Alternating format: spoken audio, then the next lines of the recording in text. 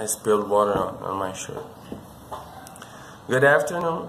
I'm recording this video because I want to fix some concepts I'm studying in my course.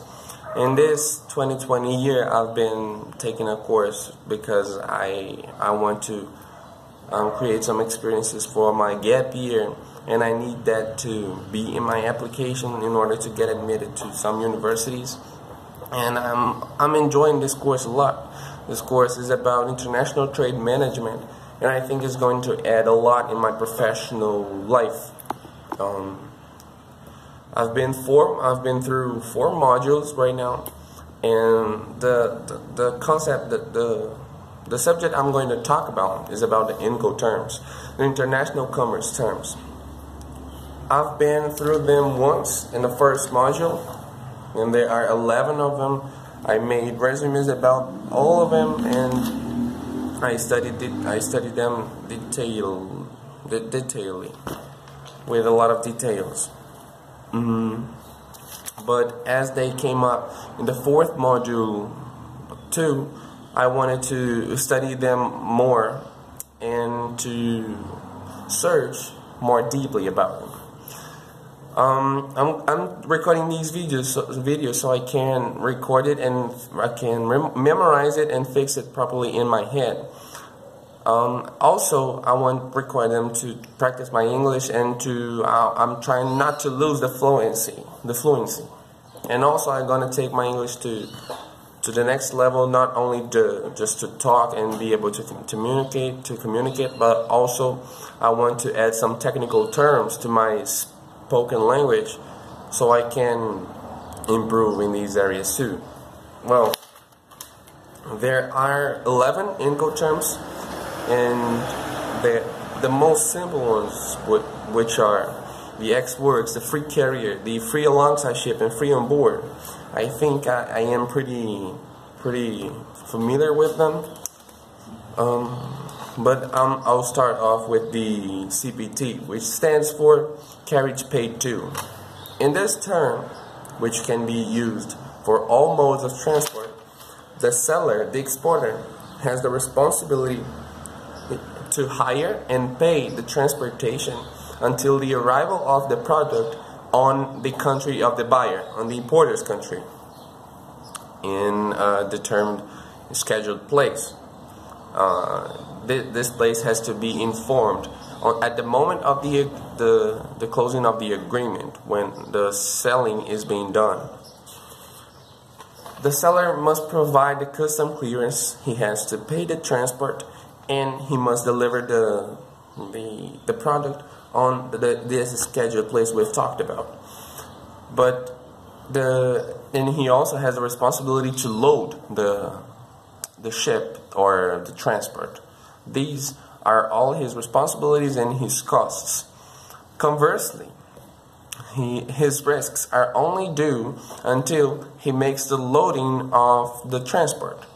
For example, when he settles the merchandise onto the transport, be it a plane, be it a ship, be it a truck, and sends it to the importer's country, all the risks are transferred to the importer.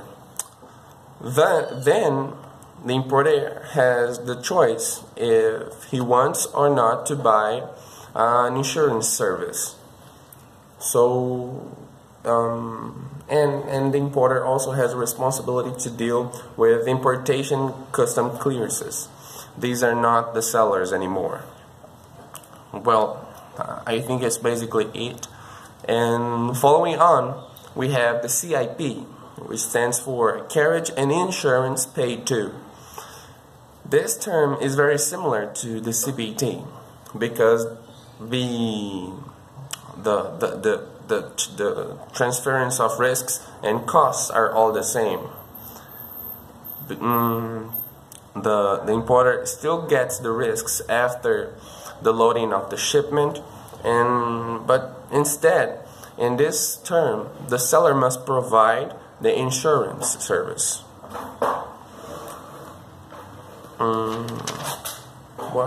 I forgot the other terms, so I'm gonna just make a review about the 5 other ones I've been studying before. And then when I finish these 6 ones, I'm going to come back and talk about the other ones. There are 11 then left.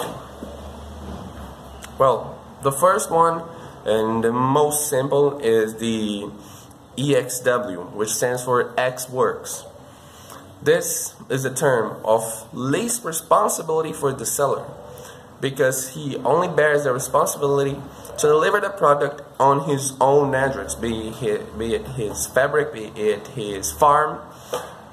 Then all the responsibilities, on the other hand, are bared by the importer, like import custom clearances, export custom clearances, loading shipment, unloading shipment, international freight, insurances.